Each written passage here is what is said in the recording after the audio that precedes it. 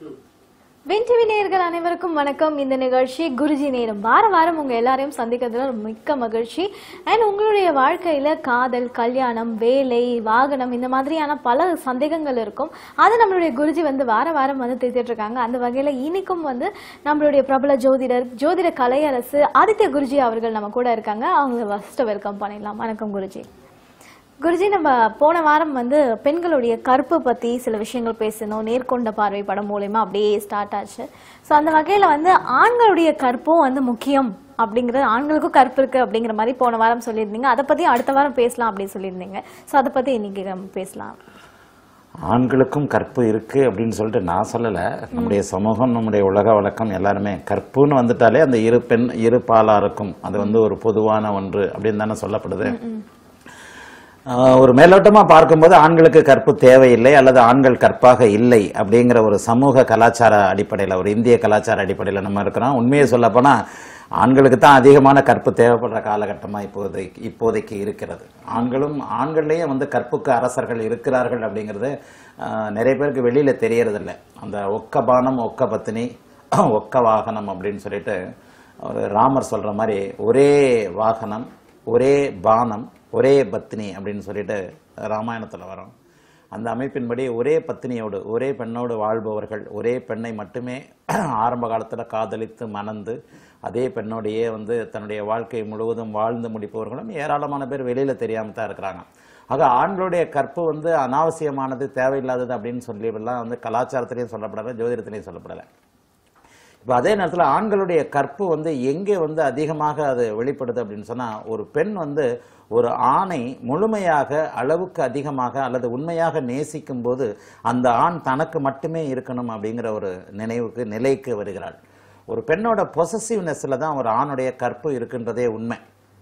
ஜோதிடப்படி பார்த்தீங்கன்னா நான் எல்லா காம்பினேஷன்ஸையும் சேர்த்து சொல்லுவேன். ஒரு ஆணுடைய கற்பு என்பது ஒரு பெண்ணுடைய பொசசிவ்னஸோட சம்பந்தப்பட்டது. ஒரு பெண் எப்போது தனக்கு மட்டுமே இவன் உரியவன் அப்படின்னு நினைக்கும் போது அவனை கற்போடு இருக்கிறதுக்கு எதிர்பார்க்கிறான். அவனை சுற்றி ஒரு வேலி அமைத்து கொண்டு தனக்கு மட்டுமே இவன் உரியவனாக இருக்க வேண்டும் அப்படிங்கிறது. தான் எப்படி இருந்தாலும் இவன் தனக்கு மட்டுமே உரியவனாக இருக்க வேண்டும். ஆக அதாவது ஒரு ஆண் கற்போடு இருக்க வேண்டுமெனில் அவனுக்கு தகுந்த பெண் துணை இருக்க வேண்டும் அப்படிங்கிறது தான் உண்மையான ஒரு அமைப்பு. அந்த அடிப்படையில் ஒரு ஆண் கற்போடு இருக்கணும்னா அவருடைய ஜோதிடப்படி அவருடைய 7ஆம் பாவகம்னு நாங்கள் சொல்கிறோம். அந்த 7ஆம் பாவகம் பாவ கிரகங்கள் இல்லாமல் மிக சுத்தமான சுபகிரகங்கள், சுபத்துவ சுற்றுமாவோடு அமைந்திருக்கிற அமைப்பு. 7ஆம் பாவகம், 7ஆம் பாவகாதிபதி மிக வலிமையாக சுபத்துவ சுற்றும வலிமையோடு எவருக்கு அமைந்திருக்கிறதோ அவருக்கு ஒரே ஒரு பெண் மட்டும்தான் கிடைக்கும். அந்த பெண் உயிருக்கு உயிராக இருப்பாள். அந்த பெண்ணை அவனை ஒரு வேலி போட்டு பாதுகாக்கிற ஒரு அமைப்பில் இருப்பான். எப்போ ஒரு பொண்ணு சந்தேகப்பட்டுகிட்டே இருக்கிறாளோ அப்போ ஒரு ஆண் தப்பு பண்ணுறதுக்கே யோசிப்பார். இன்னொன்று என்னன்னா, அந்த சந்தேகம் எதனால வருகிறது அப்படின்னா, ஒரு சந்தேகம் எதனால் வருகிறது? அளவுக்கு மீறிய அன்பால் வருகிறது. ஒரு பெண் எப்போது தன்னுடைய அளவுக்கு மீறிய அன்பை ஒரு ஆணின் மேல் செலுத்துகிறாளோ அப்போது அந்த ஆண் மேல அவளுக்கு ஒரு பொசசிவ்னஸ் வருது. அவன் தன்னை மட்டுமே விரும்ப வேண்டும், தன்னை மட்டுமே பார்க்க வேண்டும், தன்னோடு மட்டுமே இருக்க வேண்டும், தன்னோடு மட்டுமே கூட வேண்டும் அப்படிங்கிற ஒரு அமைப்புல அவள் அவனை விட்டு கொடுக்காம இருக்கிற ஒரு நிலைமையில அவனை ஃபாலோ பண்ணிக்கிட்டே இருக்கிறதுல தான் அந்த ஆண் கற்பு ஆரம்பமாகிறது. ரெண்டாவது, கற்புக்கு அடிப்படையானது மனக்கட்டுப்பாடு. எப்போ மனம் கட்டுப்பாடாக இருக்கிறதோ அப்பதான் நீங்க தப்பு பண்ண மாட்டீங்க. எவர் ஒருவருக்கு மனோகாரகனாகிய சந்திரன் வலிமையாக இருக்கிறாரோ, இந்த 4, 5ஆம் பாவங்களோடு சுபத்துவமாக, சந்திரன் 4ஆம் இடத்துல தான் சந்திரன் திக்பலம்னு நாங்க சொல்றோம். நள்ளிரவில் பிறப்பவர்களுக்கு, அதாவது சந்திரன் எப்போது வலிமையாக இருப்பார்? நடு இரவு 12 மணி போல மிக குளுமையாக வலிமையாக பௌர்ணமி நிலைகளில், வளர்பிறை நிலைகளில் சந்திரன் வலிமையாக இருப்பார். அப்படி வளர்பிறை நிலைமைகளில் 4ஆம் பாவத்தோடு திக்பலமாக சுபராகி தொடர்பு கொண்ட ஒரு வளர்பிறை சந்திரன் ஒரு ஆணுக்கு கட்டுப்பாடான, ஒரு கட்டுக்குள் உட்பட்ட ஒரு நல்ல மனத்தை கொடுப்பார். அப்ப அந்த மனம் எங்க, ஜோதிடம்ன்றது ஒருவர் கற்புக்கரசனாக இருப்பாரா, அவர் கற்போடு இருக்கிறாரா, அவர் ஒரே பெண்ணோடு மட்டும் துய்த்து கொண்டு இருக்கிறாரா அப்படிங்கிறத நீங்க சொல்லணும் அப்படின்னு சொன்னா இந்த காம்பினேஷன்ஸ் சொல்லிடுவேன். ஒரு கிரகம் ஒரு செயலை மட்டும் தராது. ஒரு சம்பவம் அல்லது செயல் என்பது கூட்டு கிரகங்களின் சேர்க்கை, ஒரு சேர்க்கை கூட்டு, இது போன்ற அமைப்புன்றதை நான் அடிக்கடி நம்மளுடைய விண் தொலைக்காட்சிகளில் விளக்கி இருக்கிறேன். இந்த அமைப்பின்படி ஒரு ஆண் கற்போடு இருக்க வேண்டும் எனில் அவருக்கு அவருடைய ஜாதகத்துல 7ஆம் பாவகம் எனப்படும் அந்த கலத்திரஸ்தானம் வந்து வலிமையாக சுபத்துவ அமைப்போடு இருக்க வேண்டும். 7ஆம் பாவகாதிபதி பாவராக இருந்தாலும் சூட்சும வலுவோடு சுபத்துவமாக இருக்க வேண்டும். மனோகாரகனாகிய சந்திரன் வந்து மிக வலிமையாக இருக்கணும். இப்ப இந்த சந்திரன் வலிமையாக இருக்கிற நேரத்தில் அவர்கிட்ட மனக்கட்டுப்பாடு இருக்கும். தன் மனைவியை விட, தன்னுடைய இணையை விட, தன்னுடைய துணையை விட, வேறு அழகான பெண்கள், வேறு அறிவான பெண்கள், எப்படிப்பட்ட பெண்கள் இருந்தாலும் அவருடைய மனம் சலனப்படாமல் இருக்கும். அதே நேரத்தில் அவருடைய உடலும் கட்டுக்குள்ள இருக்கும். அதுக்காக தான் சந்திரன் வந்து வலிமையாக இருக்கணும் அப்படின்னு நாங்க சொல்றோம். இரண்டாவதாக காமத்தை குறிக்கக்கூடிய சுக்கிரன் எந்த விதமான நீச கிரகங்களோடு சேர்ந்து அதனுடைய தசாபுக்திகள் வராமல் இருக்க வேண்டும்.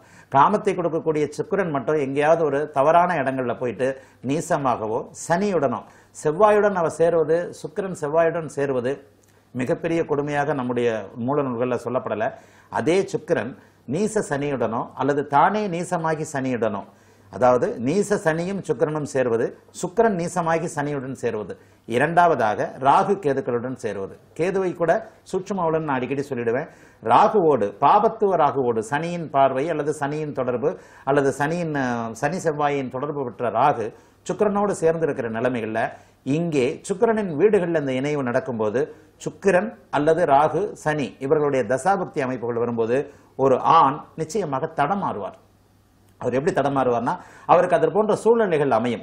ஒரு மனைவியை தவிர்த்து இன்னொரு தன்னுடைய கற்பு கெடுகின்ற ஒரு அமைப்பு அவருடைய அலுவலகமாக இருக்கட்டும், அவருடைய படிக்கிற இடங்க, அவர் வாழுகின்ற இடமாக இருக்கட்டும், அல்லது அவர் வேலை செய்கின்ற இடமாக இருக்கட்டும், அந்த நேரங்களில் வந்து இது போன்ற கிரகங்கள் சந்திரனும் மனக்கட்டுப்பாடின்றி பலவீனமாக இருக்கின்ற நிலைமையில ஒரு மனைவியை தவிர்த்து, ஒரு துணையை தவிர்த்து வேறு ஒரு பெண்ணை கொடுத்து அவரை வந்து தடுமாற வைக்கும். அவர் அந்த கற்புக்கரசன் அப்படிங்கிற நிலையிலிருந்து தவற வைக்கும். ஆகவே ஒரு ஆணாகட்டும் பெண்ணாக இருக்கட்டும், கற்பு என்பது எப்போது தவறும் அப்படின்னா, மனோகாரகன் சந்திரன் வலிமை இல்லாத இருக்கின்ற நிலைமைகள்ல 7ஆம் அதிபதி அல்லது 7ஆம் பாவகத்திற்குரிய காரகனாகிய சுக்கிரன் இவர்கள் நீசமாகியோ அல்லது நீச கிரகங்களுடன் சேர்ந்தோ, பகை நீசம் போன்ற கிரகணம் அஸ்தமனம் போன்ற ஜோதிடத்தில் சொல்லப்படுகின்ற சில வலு குறைந்த நிலைமைகள்ல பாபத்துவமாக சனியோடு சேர்ந்து ராகுவோடு சேர்ந்து இருக்கின்ற நிலைமைகள்ல இவர்களுடைய தசாபக்தி அந்தரங்கள் ஏதாவது வருமாயின் அல்லது 7.5 சனி போன்ற அமைப்போல் நடக்குமாயின்.